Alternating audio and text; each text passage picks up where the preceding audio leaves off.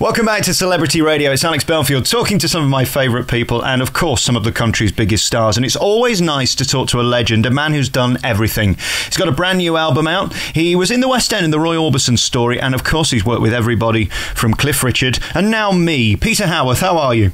I'm very, very well, Alex. How are you? I'm delicious, and it's nice talking to you because you're one of those people who can deliver. Seems to me today, with the right processing, anybody can have an album out. Yes, they can. I think if you get anybody can reasonably hold a kind of tune. You can stick somebody in front of a microphone, and with all the knobs and dials, you can certainly get something out of somebody, I would imagine, and a good producer could knock something together in a listenable form. Yeah, most people could actually record an album if they so wished. There's certainly no auto-tune on your new album, is there? No, we tend not to use it because it affects the tone of the voice.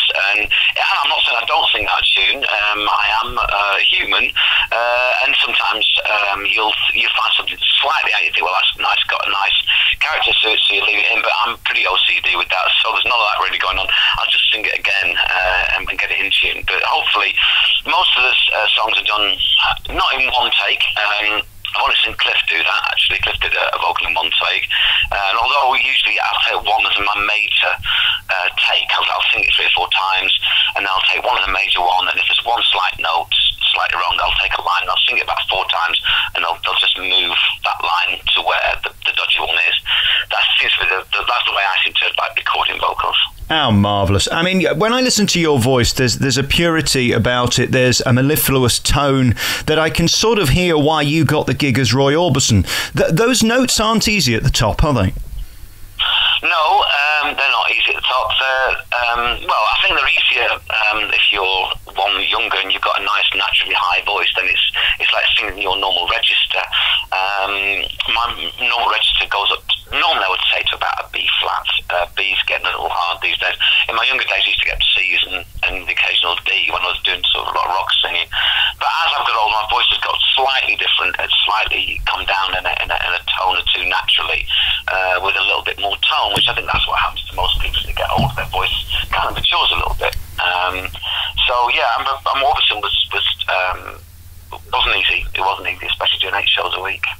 I was going to ask about that. Is it a bit like being in a boxing match where you just punch left, right and centre through those 8 shows? Those 2-show matinee days can't have been easy. You pace yourself as much as you can, although I always believe that if you're doing a Tuesday night show, and we start on Tuesdays, I think we had Monday off, when you do the Tuesday, you give the same show as you do on a Saturday night. For me, the people that are coming through the door are paid just the same money as a Saturday night audience. A lot of, some people, they'd save themselves for the Saturday night crowd, but for me, I sang it and gave as much as I could every time I did it. But when it got to the weekend, we did 2 on a Friday, 2 on a Saturday, and 1 on a Sunday. So by Monday, I couldn't really speak. By Monday morning, it was tough. I'm not saying it wasn't tough. It was, but you know it does you a lot of good developing that stamina. That it's like getting into training for something, and you when you know you've got to do something, you just get on and do it. You know, you don't really think about it. You just do it. How terrifying is it waking up in the morning and going, is it still there? Is there a moment where you think, am I up to this? No, I'll tell you what, Alex, you just hit a name, the nail right on the head there, actually. And again, I've got used to this as well, because what would happen is that you would do a show, and then I'd wake up in the middle of the night, you know, and when I'm going to the bathroom, I'll go, ooh, and I try to sink a little bit, and the stupid thing you could possibly do, and then the voice wouldn't be there. You've got to allow your voice to recover, really, and the only way, what you should do is not even bother trying to sing until the following night round about 6 o'clock. But it's so easy to start trying to sing and panic and think, well, I'm not going to be able to get that note, I'm not going to be able to get that note. Just leave it until the night time, and it usually appears. But it's hard not to panic. I mean, anybody who's tried crying at, I don't mean crying literally, but the song crying at karaoke will realise how hard it is. I mean, it's over about 13 octaves, isn't it? 13 octaves. I don't know. It's pretty high. I think again, it's a falsetto, and for me, with crying, it is actually, you're right, it's a heck of a song to sing, because you've got the transition between falsetto, which I think it goes like to top D, I think, and then comes down into normal register, but then your normal register, I think you're up to top A. So yeah, it's not an easy song to sing if you want to give it the full beans, as they say. It's a great song, an amazing song, Not good if you've just come out of a relationship, I would imagine, to sing, but it is great. Yeah, a bit depressing. The drummer, I remember the drummer when we did the Roy Orbison story. I think unfortunately his wife left him when we were doing the show. I mean, what a show to be doing when your wife's just left you, you could sometimes look back and see him sort of hunched over the kick, literally crying, you kind of, it's over and all that, it was very tough for him to be hammered with that 8 times a week when you're going through. Let's talk about this new album, because it is extraordinary. You've got 3 tracks on it, and what I love about it is they're all so different. There's clearly a religious overtone. We've got Palm 23, Evermore, which is such a glorious song. Lament, I have to say, is probably one of my favourites, and of course the classic He Ain't Heavy, He's My Brother. Yeah, I mean, that's sort of an EP taster for the album to come that's due out in January. I just recorded the last song, actually. Was it about 4 days ago? I just recorded the last one to be mixed, and hopefully we'll get it out by January. But there is the reason that there's this kind of, we like to say, an inspirational overtone, although it is religious. I mean, Psalm 23 was my mother's favourite prayer, and the reason that came out about is that when I was doing a Hollies gig, I do like an acoustic section where I sing just a couple of songs on my own with an acoustic guitar, which has grown over the last 10 years, and I've got a little bit of repertoire of acoustic songs, which I'm doing an acoustic little tour and blah blah blah. But the point being is that a lady called Pam Rhodes was watching me do this. She went to see a concert we were doing with the Hollies, and I spoke to her afterwards, and she said to me, "I really love what you're doing with acoustic guitar. Have you got anything inspirational or religious that would you like to do songs of praise?" And I said, "I'd love to do songs of praise, I really would, but I haven't got anything particularly that direct religious." And she said, "Well, could you get something together?" I said, "Well, give me a week, and I'll see what I can do." And I had written Psalm 23 with some of my writing partners for a girl singer about 2 years previously. It was more like a classical version of it. I thought I could do an acoustic version of this. So what I did, I got the guitar out, did an acoustic version of it, recorded it and sent it to Pam, who presented it to Songs of Praise, and they said, "This is lovely, and we'll have him on." So I went on and did Psalm 23, and they also asked me back, I think it was a few months ago, and I did the old Rugged Cross for them. So the album was really Pam's idea. Pam did say to me, "Why don't you do an album of inspirational stuff? Because with the guitar, I think it'd be lovely, She said, "I think people would really like it." She said, "Why don't you?" There's a great poem by Elizabeth Bray called, "Do not stand at my grave and weep. I am not there. I do not sleep." And I knew that because at my dad's funeral. I said, "Yeah, I know that poem." She said, "Well, why don't you put it to music and do Psalm 23 and do a few songs of an inspirational nature, not all about religion, but just general inspiration. People, when they get married, if somebody's lost somebody, or somebody's just been born, or something like that, something that means something to somebody." So I thought that's a great idea, and from that was about a year and a bit ago, and we've been working very hard to get an album together. And of course, He Ain't Heavy falls into that category. It's an inspirational song. It means so much to so many different people, and I actually sung that acoustically for a very good friend of mine, his mother had passed away, and he asked me to sing it at the funeral. He didn't want me to use a backing track or a piano. He wanted me to do it on a guitar. So I did a version of it, and that's the version I've recorded on the album. And that seemed perfect for me to do that song, being in the Hollies and doing my own little project. It was a lovely little bridge of the two, and it was just happened to be an inspirational song as well, which worked perfectly. And it's so nice to hear someone who can actually sing. I mean, the way that you hit those notes during He Ain't Heavy, He's My Brother is as good as you were hitting 20, 30 years ago. And that must be a thrill, because there must be a fear that as you get older, the voice will sort of decrease and you will be sort of losing notes by the week. There is. I think every singer has that must have that fear. That you are going to, one day, you're not going to get up and you're not going to be able to bellow it out like you used to do. And just funny enough, I've just done 4 concerts in Scotland with the Hollies, and I had a tiny bit of a cold, and it makes me realise when you do get anything wrong with your equipment, as it were, it makes it really hard work. And every note you have to get this huge amount of air to bellow it out. And, it is a bit of a worry that but all I can do is do what I do, be grateful for it, and try and keep myself as fit as possible, and do it for as long as I possibly can. That's all you can. You can't worry about things that are not going to or might not happen. You know. And again, I suppose you could get into a negative sort of psychosis where you make yourself ill by worrying about if you're going to get ill. Well, that's the thing with that. We're talking about people getting up in the middle of the night. I call it singer's panic, you know, and I used to get that a lot when I was younger, but now I recognise it and I won't do it now. I won't let myself panic. I'll just, if I get up and I've had a hard night singing the night before, I just won't bother even trying to sing until I go and do the sound check and warm my voice up. Then I know if I'm going to do it. And usually, if you just leave it alone, the voice is an incredibly tough, robust piece of equipment that stands. I can put testament to an awful lot of abuse in the shouting department. You know, I call it shouting, really. Singing's a bit too loud for it. But it's just shouting at people, and that's basically what I've been doing. And it is an incredibly tough piece of equipment. Enough about hammering your equipment. We better move on and give you a plug, hadn't we, for your tour dates. Okay. 2014 is the year that you're out on the road again. 8th of March, you're in Epsom. The 9th, you're going to be in Cheltenham. The 15th, you're at Enfield. Then you go to London at the St James Theatre. You're in Llandudno. You're going to Boreham Wood. You're going to Basingstoke. You're going to Croydon. And you're going to Banbury as well. You can find out more information at peterhowarth.com, your website. Yeah. Before we go, I must just talk to you about two things. One, the legends you've worked with. And secondly, of course, the Hollies. We're going to get to that last.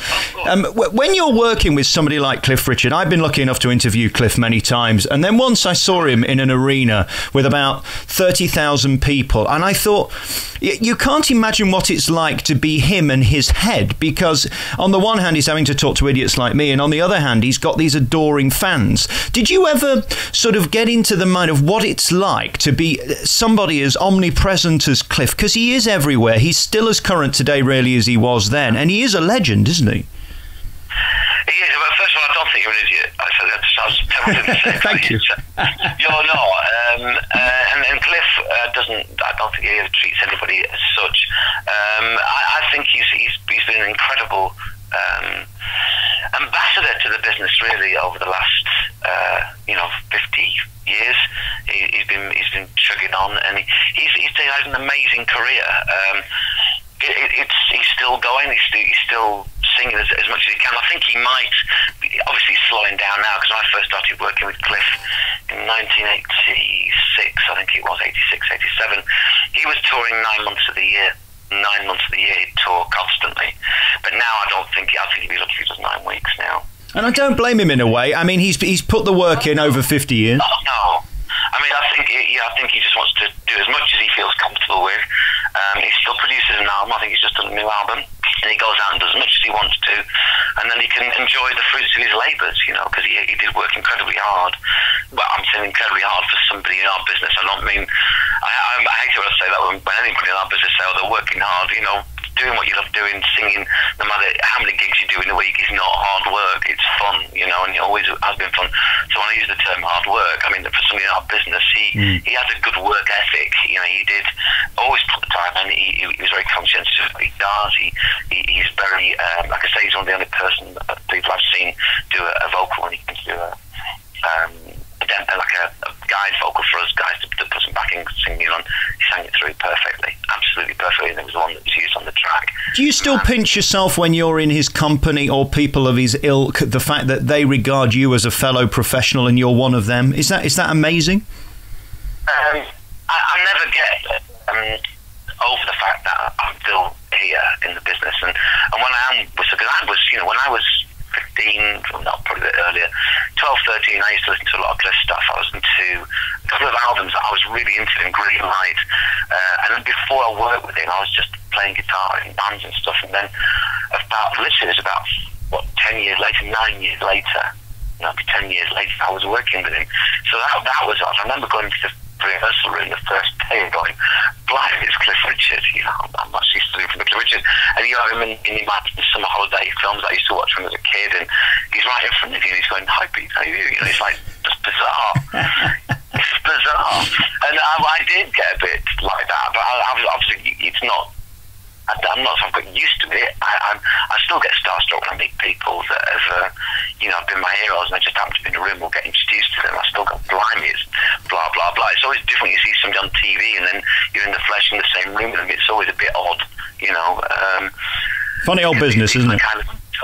It It is a funny old business because, you know, they're only normal people at the end of the day, you know, they do all the same things that we do, you know, they're still human, but it's when somebody's been kind of immortalised on screen or you've been watching them on the screen, you tend to place them somewhere in a star, like people do when people see people on TV, whether it be a reality show or whatever it is, to see somebody enough on TV, all of a sudden they become a TV star, and it's when you actually meet them, it's a bit odd. It is a bit odd, isn't it, really? Yeah. Well, I mean, you're being very humble making out you're not one of them, but anybody who's heard you sing, and certainly I saw you in the West End in that Roy Orbison role, absolutely stunning. That's the only way I can phrase it. Incredible. Wow. When did you see it, Alex? When did you come down to see it? Well, I started reviewing theatre about 15, 20 years ago, so I think it was probably, I don't know, 10 years ago, something like that, and you were just one of many, but I think I said at the time, it's very rare that anybody in the West End captures your imagination, and that's why I think people like Michael Ball and even yourself are so rare. There aren't that many personalities, and that's what you've got in your voice, a great depth to it. Congratulations on that. Well, thank you very much. That's very, very sweet of you, and I really appreciate that. For somebody who's obviously listened to an awful lot, probably a lot more than I have, because that's something I don't really do. Is I don't listen to enough. My family trying to keep me up to breast. My daughter and my son now, they keep me in touch with a lot of the music that's going on now, because a lot of the time it kind of washes over me, and I don't listen to it. I don't listen to enough new stuff. But my children, I think that's what they do, isn't it? They sort of keep you informed of what's going on. I don't think you're missing a great deal, Peter, to be perfectly honest with you. Stick with what you know, that's what I say. Let's give another plug for this album then. Okay. Let's do it. Peter Howarth's new CD is going to be out next year, but there is an EP available with He Ain't Ever Used My Brother, which is just gorgeous, Lament, and of course Psalm 23, which is just beautiful. There's also a couple of bonus tracks on there, which I really enjoyed. To hear you unplugged again is so nice, and just a beautiful tone. Really, congratulations on that. Such a gift, Peter. Well, all those songs I think are available on iTunes and stuff for download now, which is great.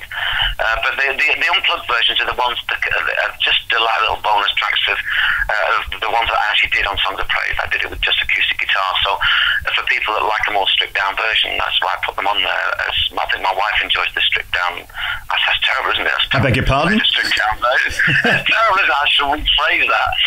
My wife enjoys the version without any strings and quiet on it. Enough about your private life. Just very finally before we go, the Hollies, you're back on the road with those, doing the business. All great tunes. We're laughing all around the UK. Must be a party, that show.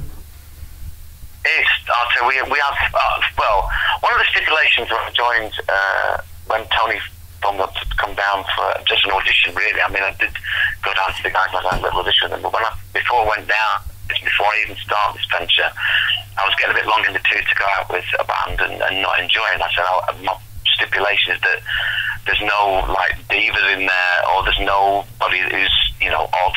I don't want any oddness. I think you're in the wrong business for that, Peter. No, well, the thing is that when I did get to meet the guys from the moment we started working together, we've had. I actually have to watch it during the day, because I laugh so much when we're on the van and we're touring about, especially with the keyboard player and all of us when we get together. I laugh so much I have to watch my voice, because I've actually laughed so hard. I've actually nearly lost my voice, you know, because I've been screaming and laughing so much. When you walk into a situation like that, you, as a lead singer, although you want to stamp your authority on it, you've got to do it in a subtle way, and I've just gently it slowly over the last 10 years, and it's become more a part of me, and it fits really well now. And we've brought the band in a couple of parties. Well, it had a great history. It does have a great history for Hollies. We try to keep that feeling going of the band still together, and still creating music, and still hopefully entertaining and giving people good value for money, you know. Peter, congratulations on everything. The new album will be out next year. You're back on the road. You can find out more at peterhowarth.com. Great to talk to you, Pete. Thanks for coming on the show. Thank you for having me, and hopefully speak soon.